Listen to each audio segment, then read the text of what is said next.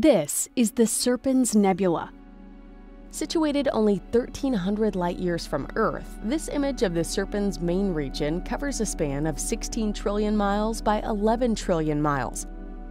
Its proximity to Earth makes it an ideal region for studying individual young stellar objects. Serpens is a famous stellar nursery.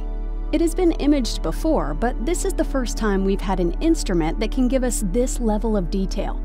A groundbreaking discovery has been made by NASA's James Webb Space Telescope in the Serpens Nebula.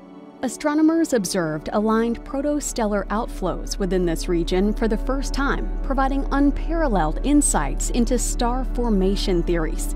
These protostellar outflows occur when jets of gas expelled by newborn stars interact with the surrounding gas and dust. What sets this discovery apart is that the outflows are aligned in the same direction.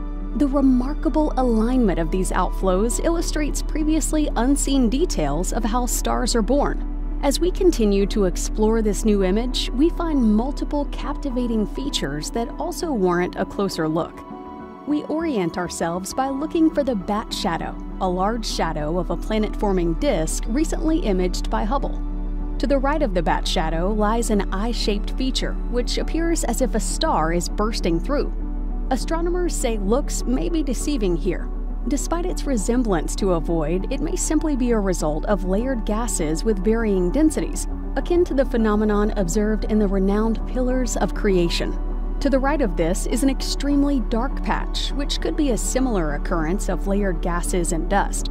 No near-infrared light is able to get through because this area is so dense in comparison to the rest of the region. This region is also home to some particularly eye-catching stars.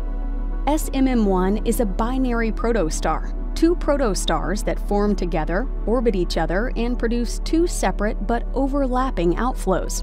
OO Serpentis is a young star still surrounded by a lot of gas and dust that hasn't started the main phase of its life yet.